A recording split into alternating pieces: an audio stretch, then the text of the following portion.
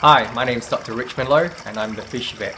In this video, we've been called out by a client who keeps freshwater stingrays. We will be treating one that has sustained severe burns from an aquarium heater.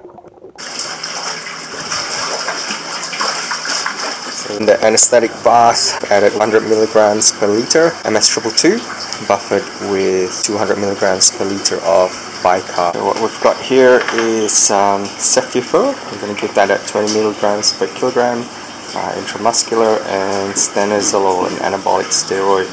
We're going to give that at about 5 milligrams per kilogram body weight intramuscular as well. We've also prepared some topical antiseptic. We have used sterile saline, made that up with ceftiofur as well, because that's the drug that we're going to be using intramuscularly, so we thought we'll use that topically. Because the ray stopped eating, we've prepared 70 ml of fish food blended with half a ml of vitamin B complex for tube feeding.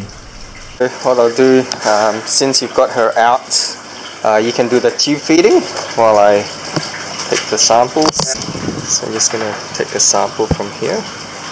Tube feeding can be dangerous, so it should be done by or in the presence of a trained professional. So here we're taking a swab to check for presence of any bacteria that may be colonizing the wounds, and the information gained can guide us to help us to continue or modify the treatment regimen.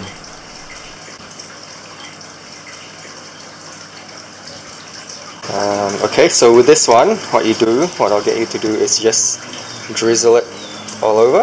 Okay, that's the antibiotic mixture.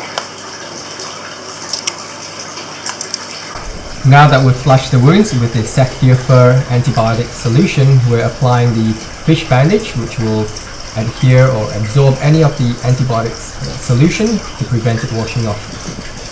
This is applied in 2 layers. And now we're giving the stanozolol and ceftiofur antibiotic injections.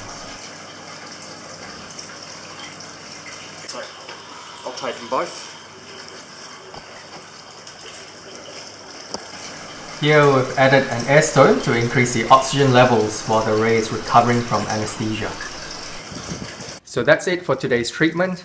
And as far as aftercare goes, she's still got 3 more antibiotic injections to be given every 3 days. And we will be monitoring her appetite closely. If she doesn't eat, we will need to tube feed her intermittently, say every 2 to 3 days, until she recovers and gains her appetite. So thank you for watching. Make sure you subscribe to get updates of our future videos, and have a fantastic week.